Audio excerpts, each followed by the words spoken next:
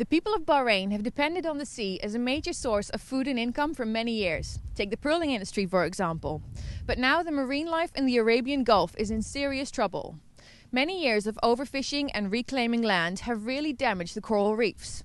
But thankfully, there are people who are going out of their way to restore these reefs. We are going to Reef Arabia, who have organized a learning event with the Entrepreneurs Organization about artificial reefs and marine rehabilitation.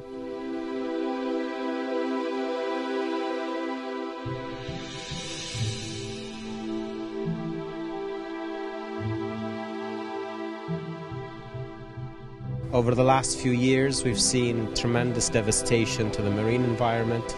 I, as a kid, remember when I used to go to the sea and used to go snorkeling and diving and how it used to be compared to now. And this event was important to highlight what we can do today to reverse the damage that has been done. We cannot turn back the clock, but we can do things to help the environment. We were appointed by the Bahrain government in November of 2011 to create a series of artificial reefs in Bahrain's waters to try and offset the environmental damage that has resulted from overfishing, bad fishing practices and dredging and reclamation. Bahrain needs to really educate the fishermen and really control the number of fishermen fishing in its waters, because that is a major problem at the moment that we've got.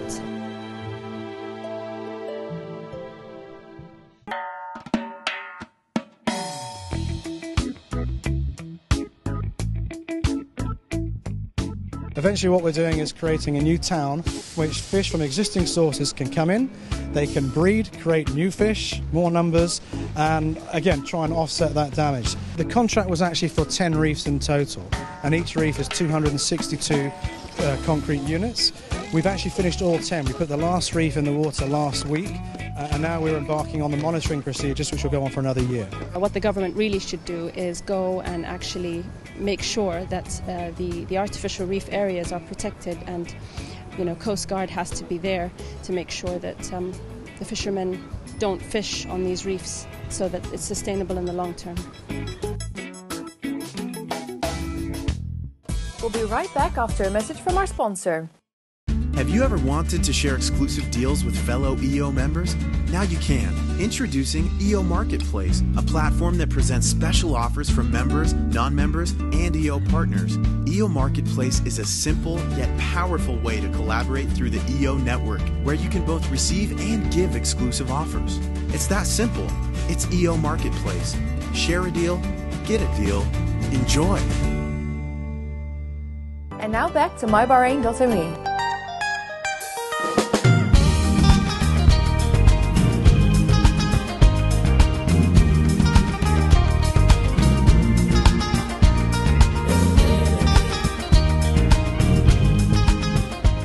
Before this event started, it's an idea that came to me. Why don't we sponsor a reef in the shape of the EO logo, which is the letter E and O?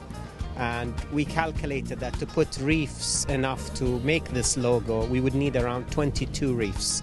We would need 1,100 dinars, and today we had pledges of over 1,700 dinars. And if we can forge that sort of relationship with those guys, we can create a reef that, one, can be used for fisheries purposes, for maintaining fish stocks, but also creating recreational sites for people to dive without running the risk of people spearfishing on it or fishermen overfishing.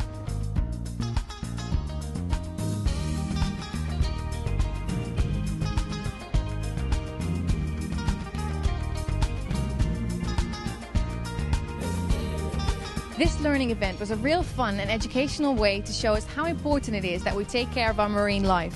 Visit their website, reefarabia.com, to find out more on how to save our environment.